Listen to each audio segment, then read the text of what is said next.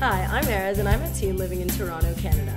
I feel especially connected to Israel when I keep tradition, things that other Jews do all around the world just like me with their own unique twists. My family and I have a Shabbat meal together every Friday night. For me, doing Jewish things make me feel connected to Israel as my Zionism and Judaism go hand in hand. Going to Hebrew day school for my education has not only taught me facts about Israel and Jewish life, but also the passion and love to keep up my culture and tradition. The school is founded on Zionism and Judaism, which are seen through programs like Israel Advocacy. This love and passion kicks in on Sunday mornings when my mother makes Yemenite pastries from scratch that my grandmother and her grandmother before her made.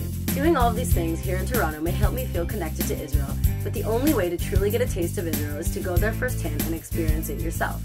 That is exactly what I did. I set off on a 2-month journey that changed me as a person and shaped me as a true Zionist Jew. This was the first time I went when I fell in love with the land. It had always been in my heart no matter what, but going there independently with my peers showed me a different side of Israel, one that I will always cherish.